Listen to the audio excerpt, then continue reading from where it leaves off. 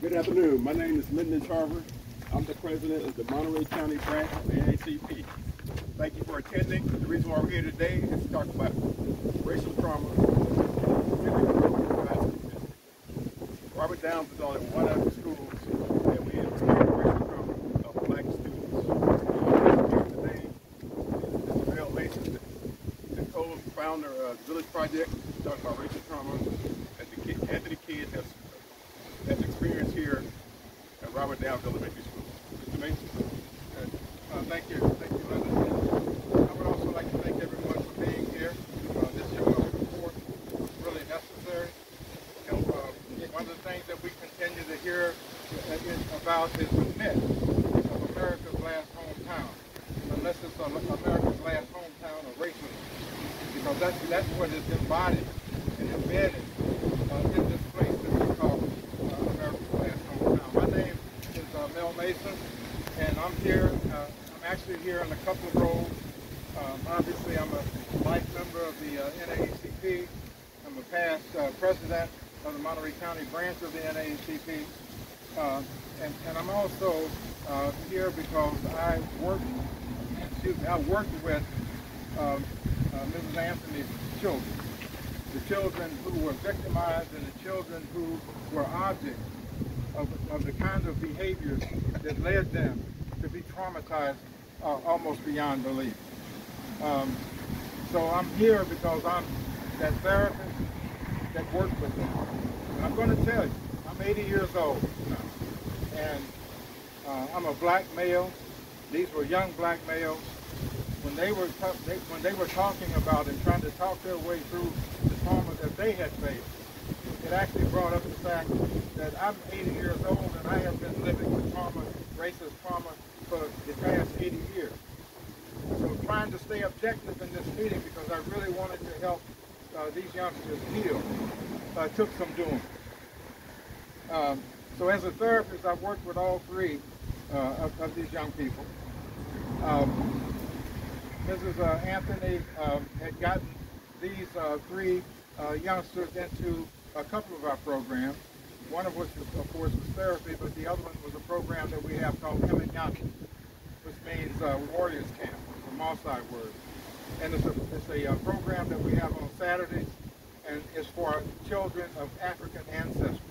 And I think one of the things that was helpful, in maintaining the resiliency that these youngsters had, and youngsters this young shouldn't have to be concerned about resiliency, but they had to be. But this program, because when they came every Saturday, they came to a program where every single youngster in that program looked like them. That didn't happen over here. So, so it continues to be profoundly angering for me to think about what these young people had to go through.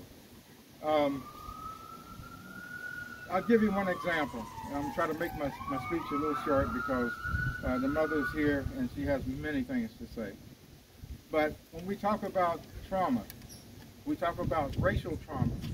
Those of us who are in this profession refer to racial trauma as a beast unto itself.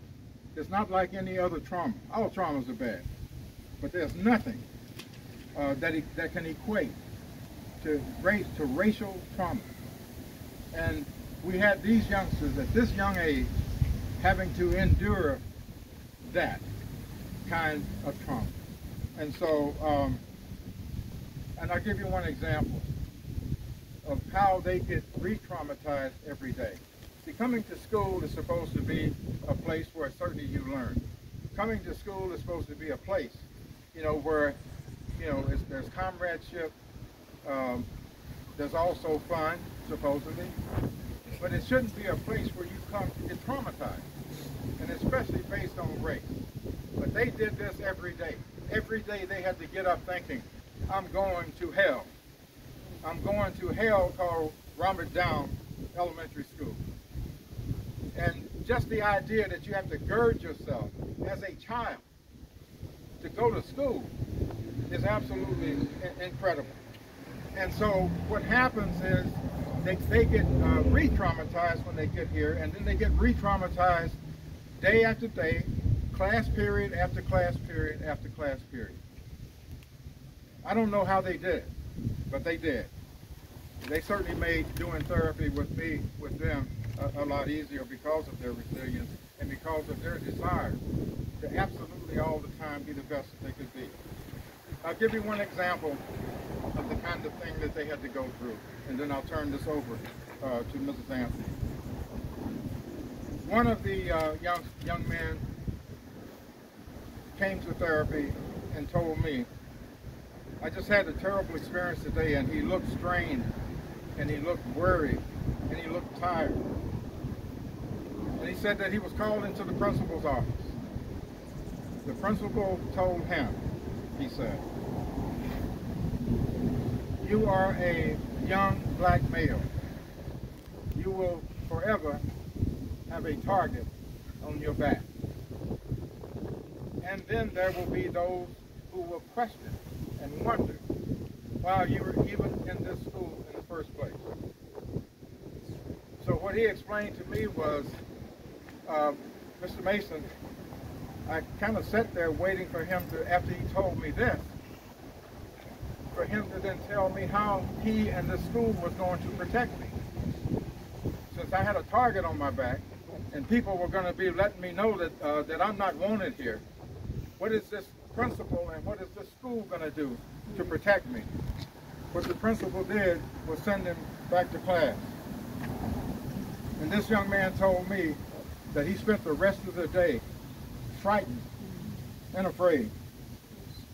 So, so as the therapist had worked with these three young people, I absolutely, truly believe that there's an absolute onus on this school district to make Mrs. Anthony and her children whole. And I'll step back and allow Mrs. Anthony to possibly explain what that might mean. Good evening. My name is Valerie Anthony. I am the mother of 3 black boys who attended Robert Down Elementary School from August 2019 until I withdrew them in May of 2022 to homeschool. Whether it is a parent staring appallingly during morning drop-off at the black family daring to attend a Pacific Grove school, or Robert Down's principal, Sean Keller, telling my 7-year-old son that as a young black man there is a target on his back, and that there are people who believe he doesn't belong here. Racism in this district and on this peninsula does not beat around the bush, so neither will I. In March of 2023, I filed a complaint with the Monterey NAACP and the Pacific Grove Unified School District, documenting nearly 24 racially charged incidents towards my children, and that was just a few. In an updated response sent to me on July 18, 2023, the PGUSD board informed me they had immediately retained an independent investigator to look into my claims. This letter went on to thank me for bringing my family's experiences with racism in their district to their attention, and quote, we were collectively shocked and disappointed to learn about them. What the PGUSD board did not divulge is that they would cherry pick which few of the nearly 24 incidents the investigator would look into, allowing a serious complaint of racial discrimination, inequality, and psychological and emotional trauma to be conducted and completed without speaking to any of the witnesses I provided, nor does their final findings of fact include the emails, the voice messages, or other documentation between myself and Robert Down Elementary's leadership or staff, which I provided to support my complaint. Since PGUSD chose to dismiss our experiences, I am here to provide you with some of those facts. Fact: April 2020, during a COVID Zoom classroom session, I hear my 2nd grade son's teacher say to him, tell your mom,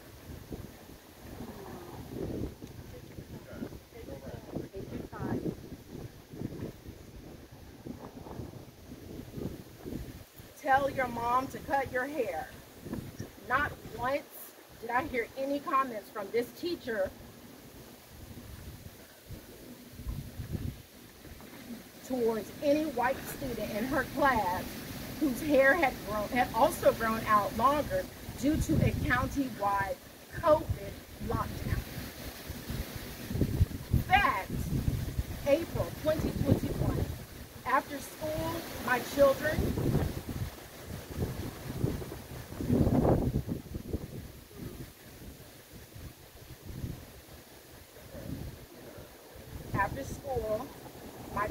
asked me what a nigger is.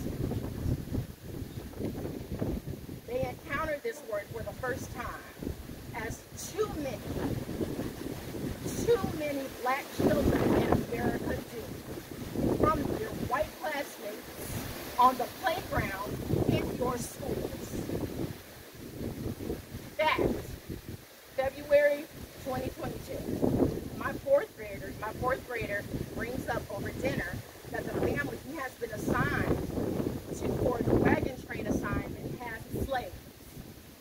This prompts one of the fourth grade teachers, no longer here, who has retired, to try and explain this ownership of other human beings by telling my son, his classmates, and myself that since there was no slavery in California, those slaves were brought here to this state with their white owners to give them a better life. And I'm just going to pause here because I think it's necessary that we all think about that. Fact, May 2022, following the previous month's actions in April of 2022, a classmate took actions to call my son a slave, and Sean Keller's refusal to move my son into another class for the duration of the school year became crystal clear that as long as Sean Keller enjoys the protection of PGUSD, he will continue to prove unfit and unwilling to provide a safe and positive learning environment for my black children. Instead of the adults of this school acknowledging and actively working against the trauma that my children were experiencing within these walls and on this playground, my children were forced to shoulder that trauma up and down these halls every single school day. For my youngest child in particular, his education was brought to a complete halt as he tried to hold up the weight of that trauma. And when he could no longer, it was him the school labeled as the problem. In Pacific Grove Unified School District's final findings of their investigation into my original complaint, they wrote to me on August 11, 2023, that though they were alarmed, they found, quote, there was no violation of board policy, regulation, or law. They then continued to line out for me a dozen or so corrective actions that they would be taking to address racial biases and inequalities in response to my children's experiences in your school, which reportedly began within PGUSD this past April. They went on to encourage me to appeal the decision and findings if unsatisfied in a future board meeting, but it was necessary that appeal be in closed session. As you can see, I respectfully decline and prefer these topics take place openly. And I will never accept the whitewashing of the racial experiences that black children are having every day in school just like this. There are those present in this community right now, in this school, and even board members currently serving, wholly aware of the struggles my sons and I were experiencing. And I want to be clear right now. If you choose to side with me in private, but stay silent in public to protect your position or your place, you are not simply part of the problem, you are the problem. Period. More importantly, if you are a parent in this community who has witnessed and or experienced the racial injustices that take place within this district, this is for you. If you are the parent of a child of color and your children have experienced the trauma that is racial injustice in this school, this district, and this community, this is for you. It has been clear for too long, our humanity is not enough. My being a mother to my children was not enough. My family wanted to live in a beautiful part of our country and receive a top public school education was not enough. We have to speak up. I need you to speak up. Our silence does not protect us, and it will never serve our children the way they deserve. And in closing, I read somewhere today, I'm not really sure where your interim superintendent, Josh Jorn, decided to, at the end of his conversation, he chose to say that this situation began with the children. No child is born racist. Not one child, not one of us standing here was born racist. Racism starts at home. And while we cannot control what happens at home, you better believe that every leader in a hall of any school in this country is responsible for what comes through these doors, period. And that is your responsibility.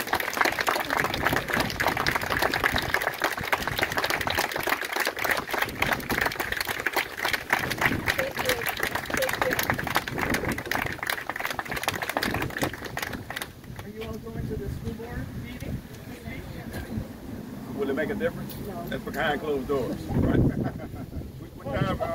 We're tired of being behind closed doors. What you need to do, okay, the NAACP gonna take the lead on this. Good, okay. We'd like you to join the NAACP and be a part of us. All right? Because collectively, we can make a difference.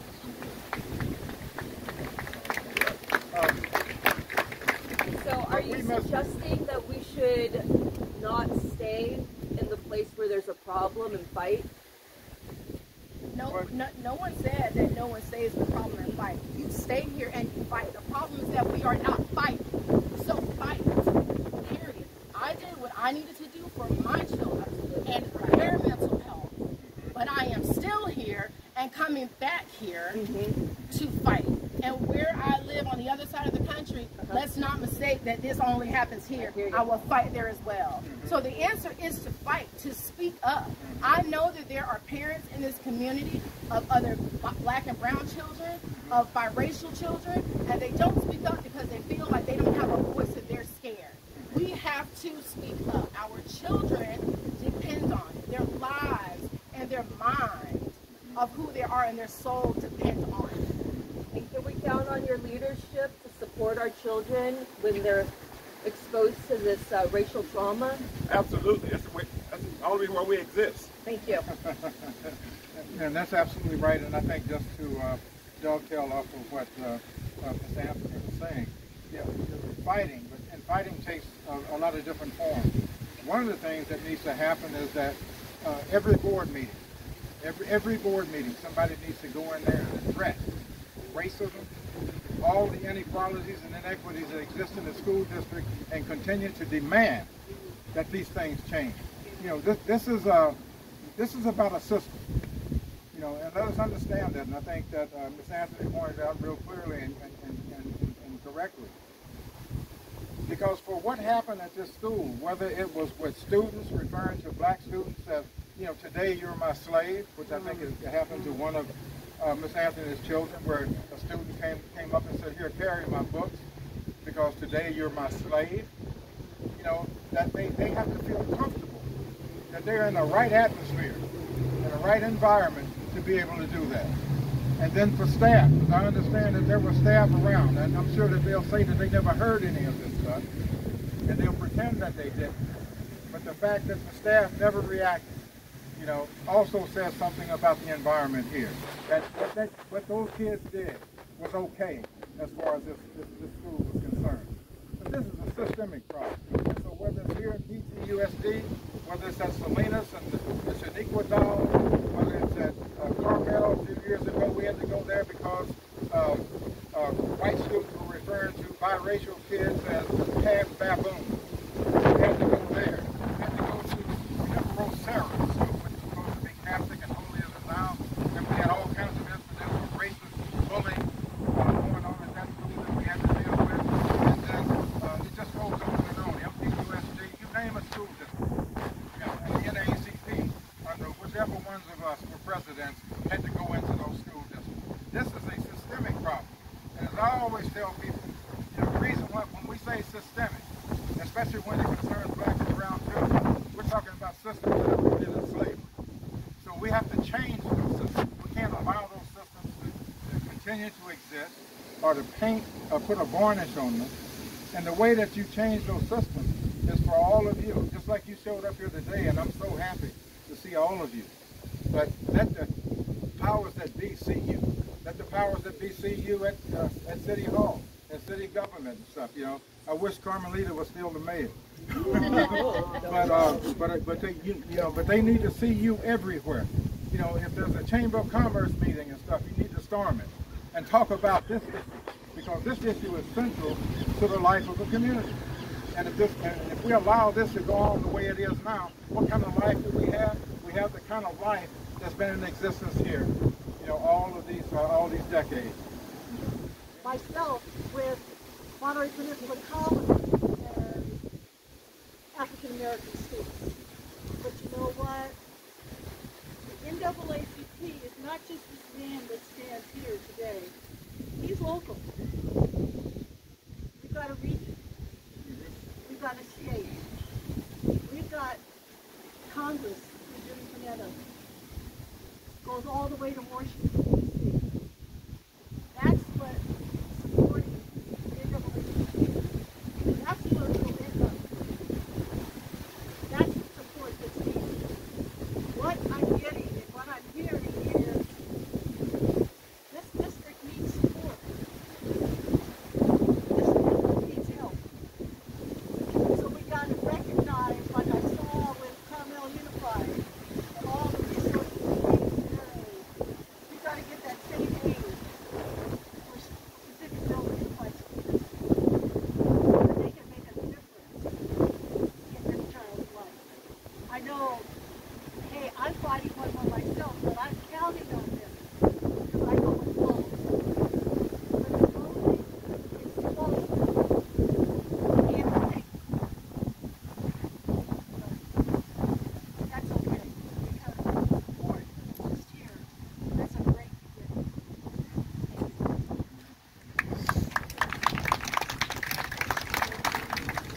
I just want to point out one of the positive things, which is we have the most successful multiracial society in the world today.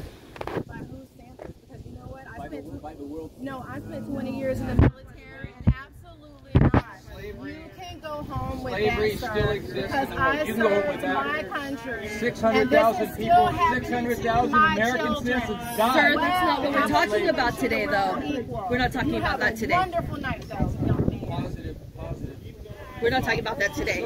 We can talk about that another time. That's the problem. You I divide know. us if you want to. You divide us if you want to. Go to Florida. They'll like you there.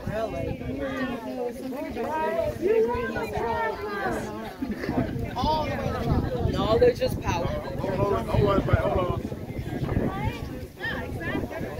If there is a grenade and it's running. This gentleman brought up something that brings back some memories for me, because I grew up over in Seaside. I grew up in Cleveland. You mentioned racism in real estate. Okay, there was but there used to be a part of Pacific Road called the Triangle. Remember that? Some of you may remember that. To Forest, Yeah. up until David Avenue School. Black people could not buy property there, and one of my heroes. I'm not talking about that. I know, but this goes back to them. I know, but it certainly goes back to them. Acknowledge it. That's what it is. Right. PA doesn't want to call it a crime. Yeah, that's it. Absolutely. Good point. Then we need to talk to the DA about it, right? But the DA is not doing what it's supposed to do then. For those of us who are mothers of children of color, when they experience racial trauma, we're encouraged to report it, and I think we do. But being public like this, Valerie, is so scary. Yes, it is. And it risks, I have an N of 1, I have one child. And it risks making him the spotlight and further targeting him. So as a therapist, what do you recommend to continue to do so privately or to go public? As a therapist, and as an activist, and as a human being, it really does need to. See, if you don't go public, then the powers that be are going to know that we can do anything to anybody, and they're not going to go public. okay? That shields them, you know. And I think that there are ways, you know, to also shield your child. But if you don't do that, then your child is going to go through this school district or any other school district continuing to face racism, discrimination, and trauma. Because at some point, people are going to have to do what Miss Anthony did. You know, is it scary? Yes, it is. You know, anytime that you fight for rights and you try to correct wrongs in the society, it's scary. You know, it absolutely is. And they count on it. They count on it being scary. And I'm terrified. But the truth is that our children are in the spotlight every time that they walk through the door. I mentioned to say that after this day, if you go public, look at the folks here. And there are other people that couldn't be here who wanted to be here. It would have been much bigger than this. So you got all of these folks out here that's going to be in solidarity with you, so you're not alone. Yeah, my support. I'll be here with you. As soon as I go public, I'll be right here with you. I'll fly right here and stand there. You got my support too. You know that. Do it. We have to do it. You have to. So I want to speak to what the mom here just said, because my name is Rosalind Green. I'm actually education chair for the NAACP, and I work very closely with these gentlemen. Mr. Mason is one of my mentors, and something that I do in my job as regional Black Power Building and Justice Reinvestment Director with Building Healthy Communities is that I organize with community. I organize with residents, our resident leaders. I organize with our youth and student leaders, and I organize with parent leaders.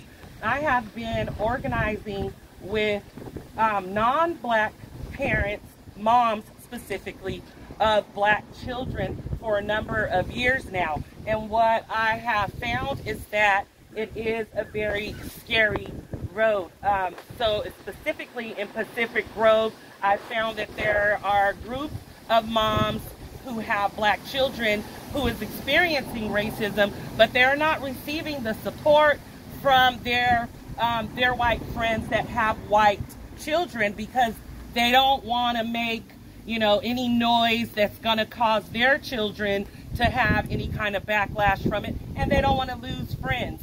And so just as Ms. Anthony mentioned, like, silence is violence. And so because this is come public today in a public space, I'm going to call to action that all of you mothers and even fathers come together and organize. I can help you do it. I have a parent leader. I'm not going to call her out right now, that I've been working with for a long time, and she's here today.